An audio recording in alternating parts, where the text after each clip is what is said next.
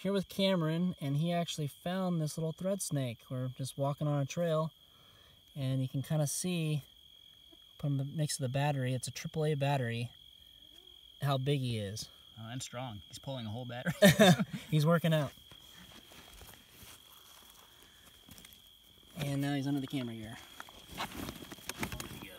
Ready?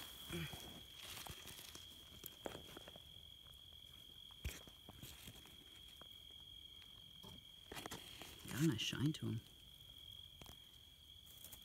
So uncoordinated. And we're getting eaten up by bugs. Worse than Florida. Yes, the bugs are in San Diego are worse than Florida. You can't even climb a little hill.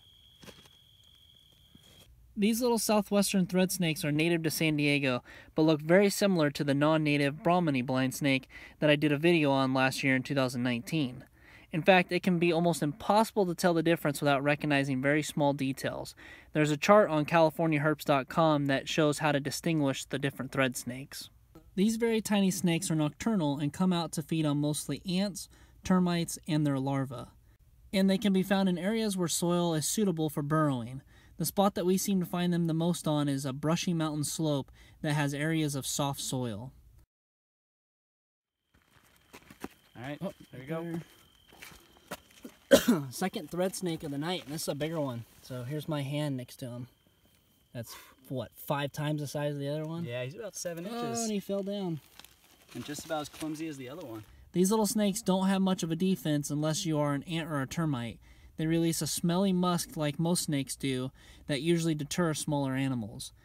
The only other defense this snake has is its elusiveness, in which it wriggles around a lot, but nonetheless a very cool find.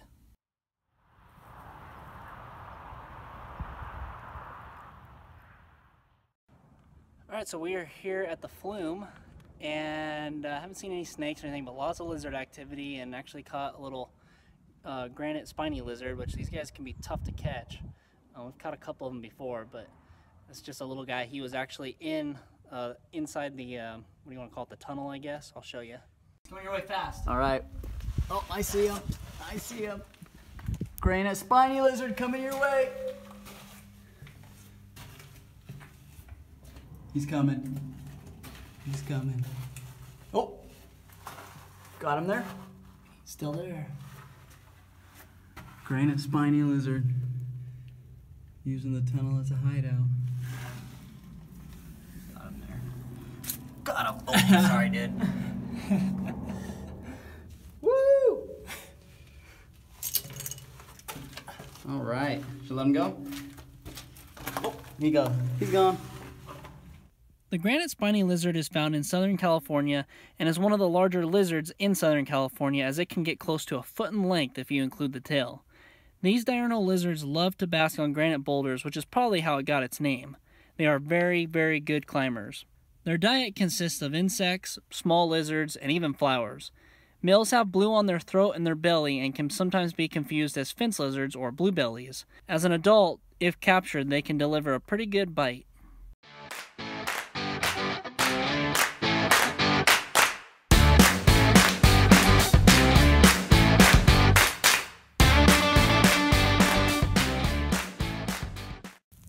It's all you, Ryan.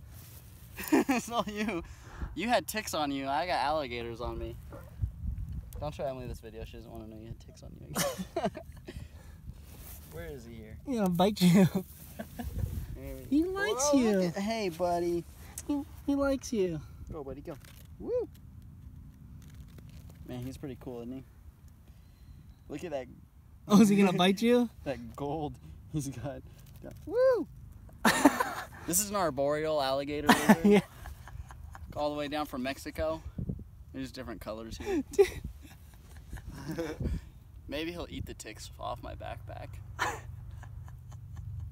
Thinks he's a parrot.